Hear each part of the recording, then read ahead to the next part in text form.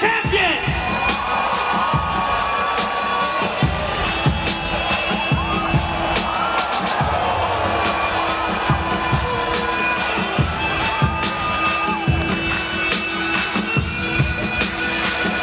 I'm here with the champion, Ronda Rousey. Ronda, that was particularly intense. There's a lot of animosity. What is that all about? I just wanted to get her in her face and show her that I was there for a reason. She's the one that put the fist on my face.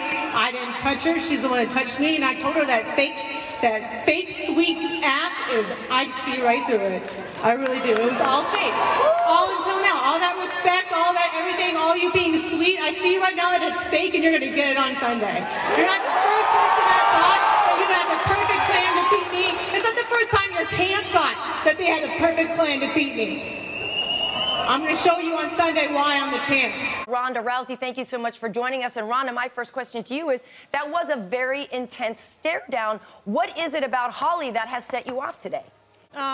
Well, all I really noticed about her is during the stare downs and during the weigh-in, she likes to have her hand on the outside. So I just wanted to place my hand on the outside. That was it. And I could tell that she got really frustrated and liked that and actually put her fist on my face. And I really didn't think that was called for at all. All I wanted to do was have my hand to the outside, and it was already frustrating her. And I really felt like all that sweetness and respect leading up to this point was really fake.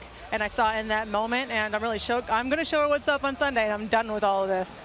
Yeah, I'm ready for every situation. I've had more title fights than non-title fights, and I've been in many more situations than Holly's been, and I'm more prepared than she is for this, and I'm going to win on Sunday, and everyone's going to see. On Monday morning, I love waking up slow, knowing I'm still the champ, and there's nothing to worry about anymore, and it's that happy relief, and I live for that moment. I love that moment. I mean, that's why I do all this, and I mean, there's many reasons why I do all this. After I beat Holly and I look around, I mean, it's the most amazing feeling, and then I realize, like, this is my place in the world, and I love it, and I'm great at this. I'm the best at this, and I can't wait to get back in there again, and that's always my thought, and I can't wait to feel that again on Sunday.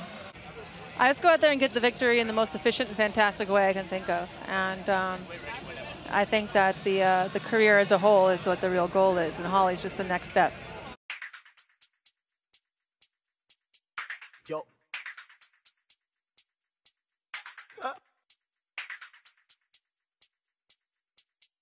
Yo.